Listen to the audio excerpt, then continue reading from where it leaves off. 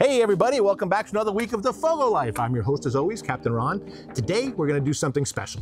We're gonna honor the one person that is responsible for all of us being here. That's right, dear old mom. Now this meal actually has extra special meaning for me with my mom.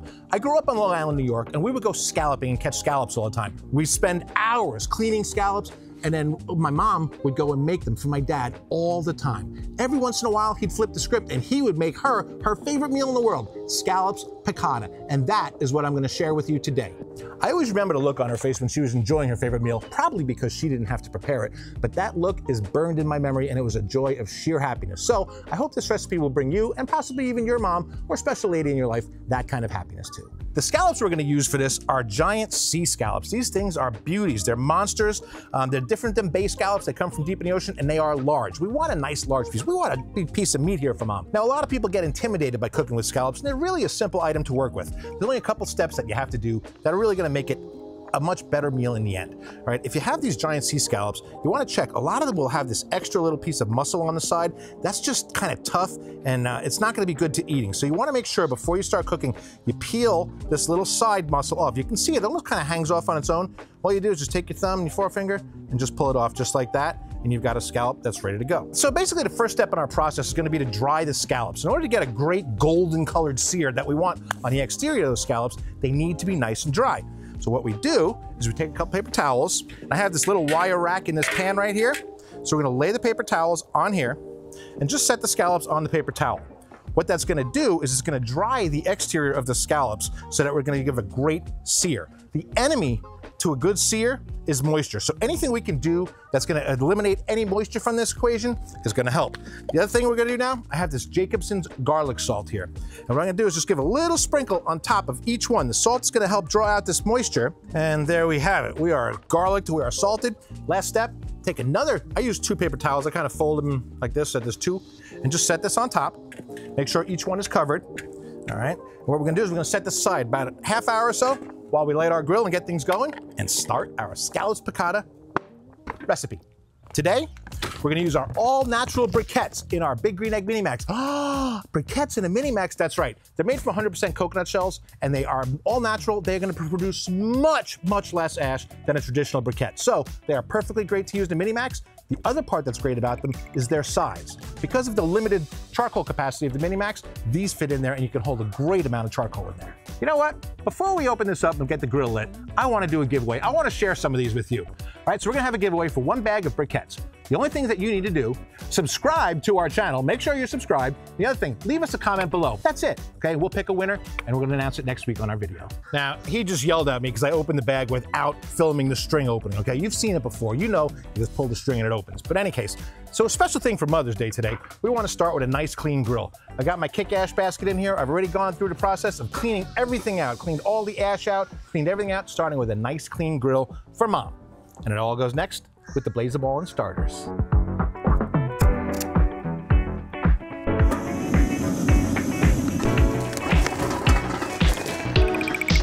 Now, I put in just enough charcoal so that it's just below the level of the fire ring. We're gonna be cooking direct with this today, so we don't want it right up underneath it. So I left a little bit of space between the grate and the charcoal. We're just gonna let that heat up to about a medium-high heat, and we're gonna throw our pan on there. We're gonna start cooking some scallops.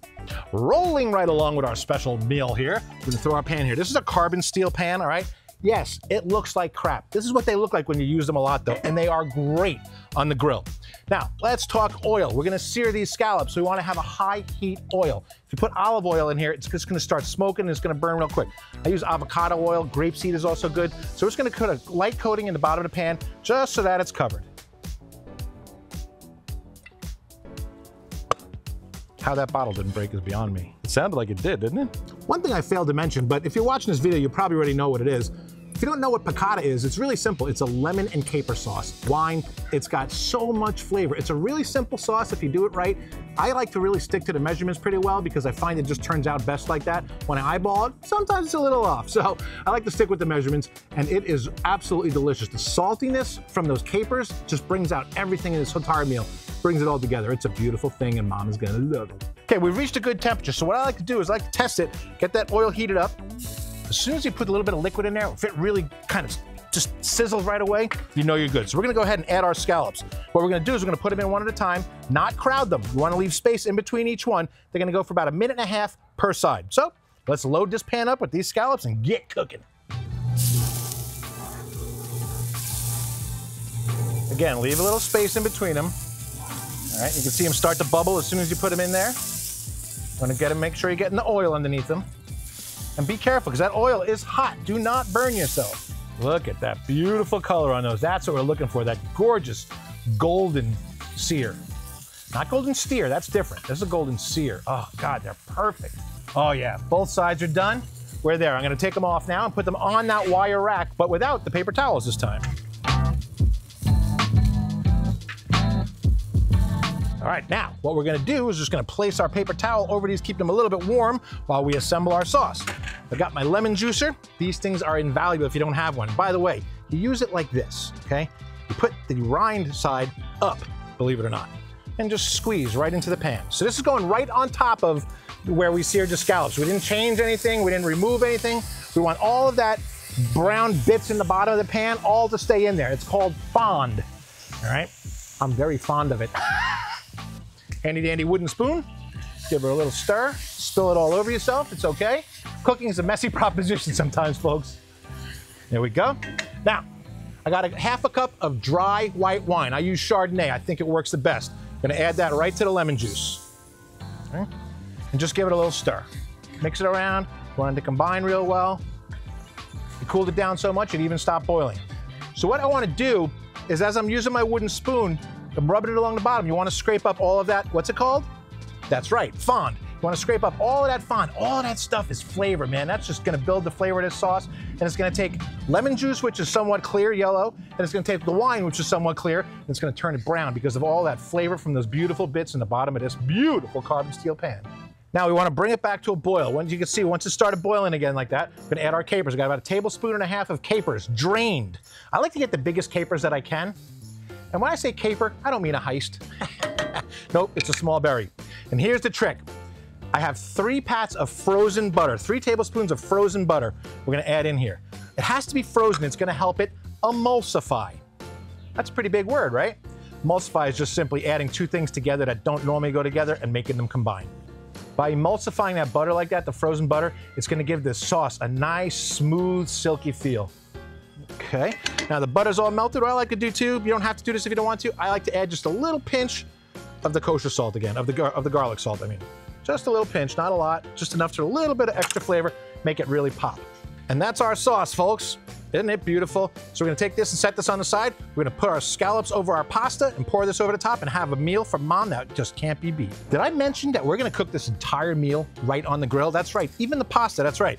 We have these beautiful ceramic Dutch ovens that we use here. So I'm gonna put this right on the grill, fill it up with water. We're gonna cook our pasta right on the grill. Woo!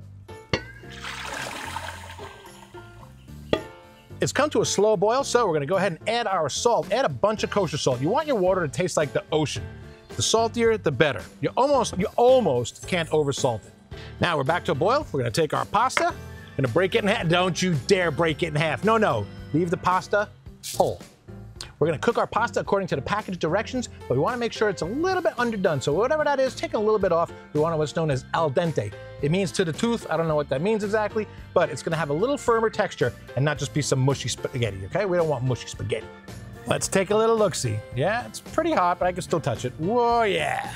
All right, so our pasta is done. Now, next step, draining the pasta. See these heat gloves? Yeah, they're worth their weight in gold. Jesus. I have spilled more water today than any time in my entire life.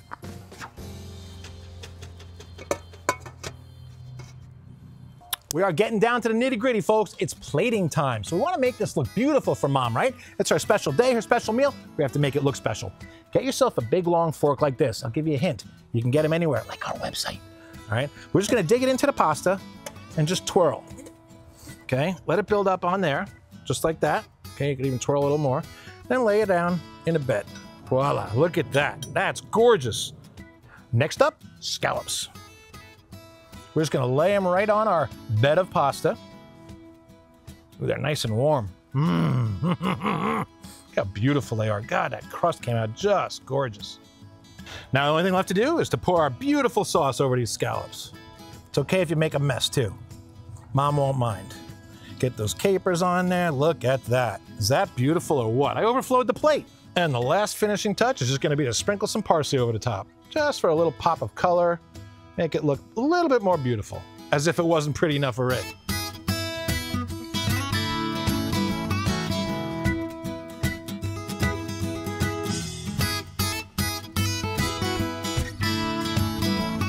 We have reached my favorite time. You know what time it is. These look absolutely amazing. I know I've said it like 100 times already. So I'm gonna grab a little bit of scallop, got some caper, gonna grab a little bit of pasta here, twirl it up. Come on, pasta, cooperate. Cheers, folks. Here's to Mom. Oh my God. Oh my God, is that good. Mom, this one's for you. My mom's watching down from up there. Just saw this meal, and I know she's as happy as can be because she would be just devouring this. It was her favorite meal. Guys, you don't have to make this just for Mother's Day. This is a great meal. You can see this meal came together really easily, really simply. There's not a lot of ingredients, but it is so packed with flavor. Anyway, that's all I've got. This is Scallops Piccata for you on the Big Green Egg over Fogo briquettes. Might be one of my favorite meals right here. This is so good. I'm gonna get to work eating it and devouring it right now. So until I see you next time, remember to get out and grill, and I'll see you the next time on The Fogo Life. Captain Ron, out.